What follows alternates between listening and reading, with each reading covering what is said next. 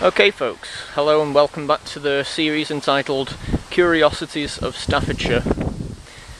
My first ever attempt at a series of YouTube videos, and you join me now in the tiny little village of Mucklestone, which is about 1.5 miles away from the battlefield of Blore Heath, which hopefully in the last video, if you watched that one first, gave a brief outline of. And here we are now, just standing in the churchyard, and the reason being is this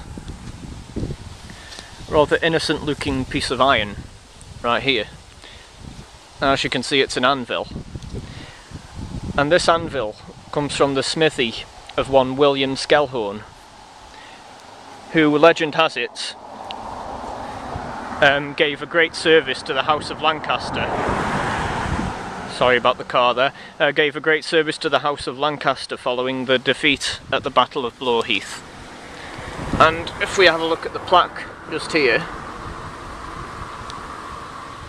you can see this anvil comes from the blacksmith that was used in 1459 to assist the Lancastrian Queen Margaret of Anjou to escape from the battlefield after she saw her forces routed. This is quite a notorious local legend, really, and like most legends, it's a bit sketchy whether it actually has any basis in fact. But this is the story anyway. And if I just get up, and I'll show you the church tower, which is just up here.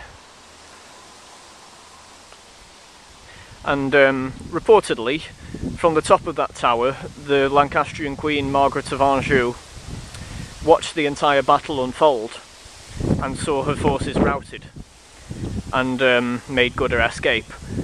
Now, there is a slight problem with that story, and that is that you can't actually see the battlefield of Blore Heath from the top of that tower. So it's unlikely that the story is accurate in that aspect.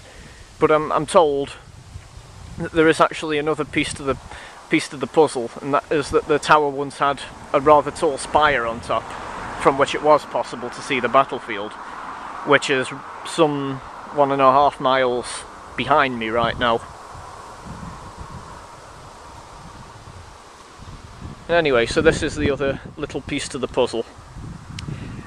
And how William Skelhorn helped Margaret of Anjou was to help her reverse the horseshoes on her horse to make it look like she was running off in the opposite direction. And again, somewhat unusual, because it would kind of make it look like her horse was galloping towards the battlefield, I guess. But yeah, nonetheless, it's an interesting little bit of history, and it's an interesting local legend. And this is the village of Mucklestone, a couple of miles away from Market Drayton, and about 1.5 miles away from the battlefield of Blore Heath itself. Okay, thanks for joining me.